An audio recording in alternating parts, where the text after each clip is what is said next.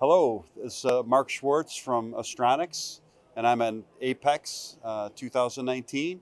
We're showing a new concept here for rapid content loading. So most people are using their apps to get electronic boarding passes.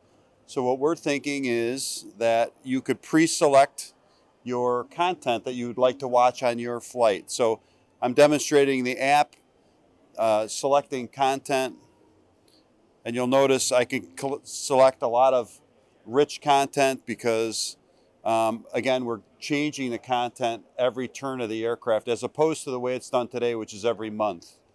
So I'm picking content. I'm going to really pick some interesting things like a slightly time-delayed sports event. I might do some training classes like home and garden, do it yourself.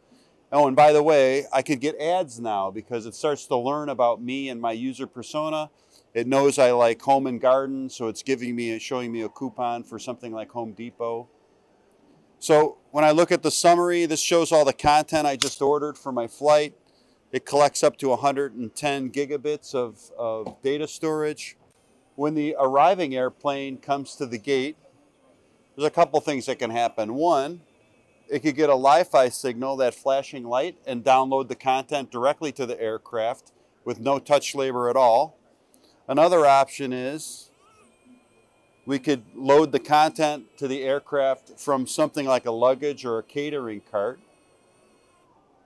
And our newest idea is to use this small box, which is basically a hard drive, which would have downloaded all the unique content for my flight that all the other passengers ordered.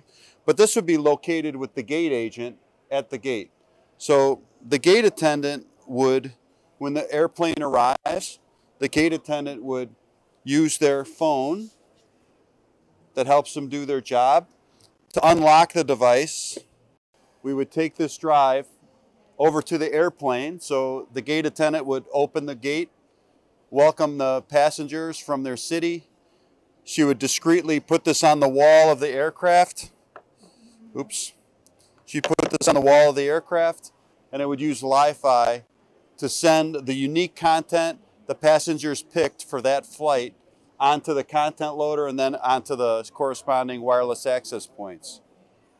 So while the plane is being deplaned, cleaned, and the new passengers are being put on, the passengers who selected content will get to their seats, and either their ScreenBack system or their bring your own device will have the content that they had pre-selected. Again, the secret to this idea is utilizing LiFi, touchless, no maintenance records necessary because you're not plugging anything in or turning any screwdrivers. So you're getting content every turn of the aircraft.